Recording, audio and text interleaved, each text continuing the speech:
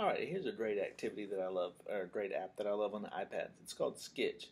So what you're going to do is you're going to go ahead and download, after you download the app Skitch, what you have is you have photos from your library and you can annotate over them. You can also, if you upgrade, you can do the PDF.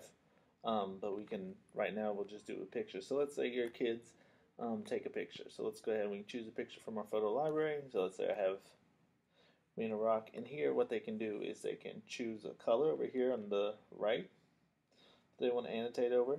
They can come over here. They can use an arrow. They can use text. They can draw. They can add shapes to your picture. Um, Change the color. They can type. It's a great opportunity for you to just use your creativity in the classroom and for the kids to show their creativity as well. Um, so like I said, they have stickers, some emojicon that you can add.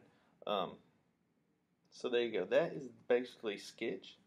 When they're done, they can either they can share it, and you can either share it into Evernote. If we have Evernote downloaded, you can probably won't be able to email, but you could save an image onto it. So now it's saved as an image on your iPad, and they can then upload it to Edmodo or to Gaggle.